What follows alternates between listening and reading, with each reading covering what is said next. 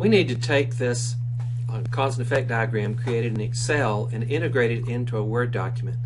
One method for doing this is to simply copy it and paste. So we'll go up here and highlight the area we want to copy and click, and then right click and hit copy. Then we go into our Word document, and if we paste using the source formatting, we get something sort of ugly like that, and it would be wrong for us to leave it that way.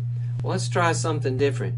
You might think that the next one, which is keep the source formatting, would be the answer, but it's not. It looks about equally horrible. So what we need to do is actually import it as a picture. Now I could hit click here and it would come in. Well, let's just do it. So we've got as a picture, and if I click on the item, I can resize it, and I could wrap text around it, and that would be good, but not great, because it has these grid lines. So let's go back. Let's delete this.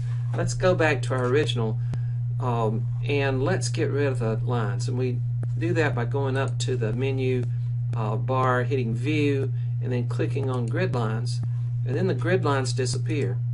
And now when we hit copy,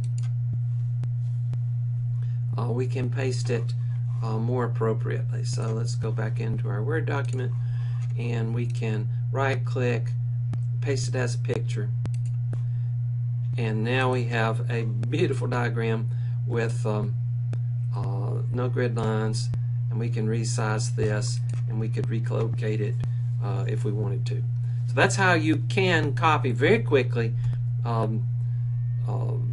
a diagram from Excel into Word.